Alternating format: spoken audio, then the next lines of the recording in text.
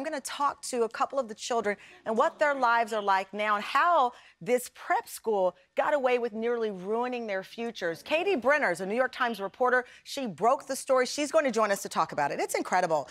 And my friend Soledad O'Brien, the award-winning journalist, is going to join us. Soledad doesn't shy from anything. And one of the things she's taken on recently is hunger on college campuses. Students who are paying everything they can to attend the school, and many of them are in class, but at night homeless, in class hungry, trying to live what we're told is the American dream.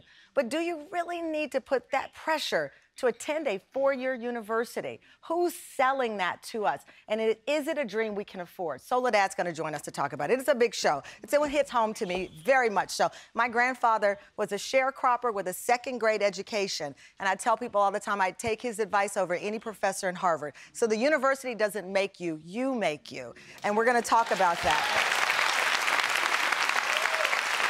Joining the conversation in Cyber Hall, let's give it up for our TAM fam, Cedric Henry from Monticello, Florida, watching on Fox 49. And Sean Hopkins in Lake Como, Pennsylvania, not Lake Como, Italy, watching on BRE-TV. I was about to ask you, is George Clooney there? He lives in Lake Como, Italy. Thanks, fam, for joining us. We love our Cyber Hall. And don't forget, go to TamronHallShow.com. That's how you can join our audience from home and watch the show. And you don't have to be here if you're still family to us.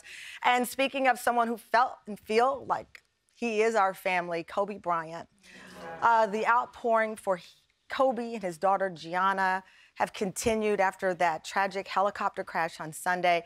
Kobe is being honored across the world. He grew up much of his life in Italy. They're remembering him there. Kobe, Japan, paying honor and respect to him there. Last night, NBA players took a moment of silence, many of them wearing his jersey.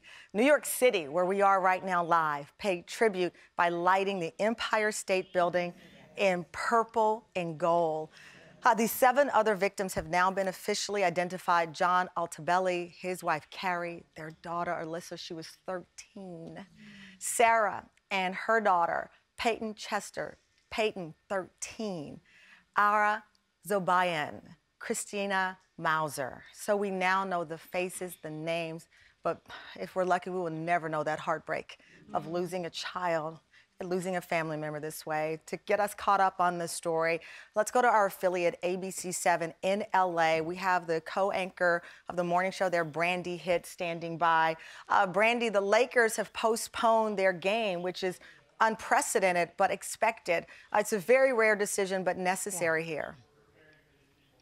Yeah, we definitely rarely see this happen, but we understand why, Tamron. I mean, this community is reeling right now. So many people still don't believe that this has actually happened. And to think that the Lakers and the Clippers, who were scheduled to play today, were going to actually be able to do that. I don't think most people thought that this was going to happen. So the NBA decided to go ahead and postpone this game.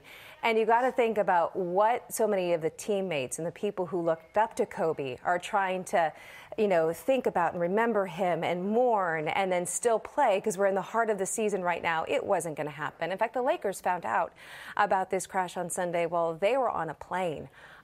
So many of them emotional. LeBron James also just being able to now write about how he's feeling on Instagram overnight, saying that every time he thinks about Kobe and Gigi, because they all knew each other, it just brings him to tears. And LeBron is now trying to focus on keeping that Lakers legacy. Also hard to think about, he spoke to Kobe on Sunday. LeBron passed one of Kobe's records, and Kobe tweeted out a congrats to him, and they talked on the phone about it. And he says that he did not know that that was going to be his final conversation with his brother, somebody who looked up to. And now he's playing for the Lakers. So their game has now been postponed. That was going to be played today. The next time the Lakers are going to play here at home in Los Angeles is on Friday. That's the next scheduled game against the Trailblazers. And fans are doing whatever they can to get these tickets because they want to be there. They want to show their support. Tickets are going for the upper deck nosebleed starting at $900. These fans are dedicated. While we have the Clippers and the Lakers here, this really is a Lakers town and a town that just adored Kobe, Tamron.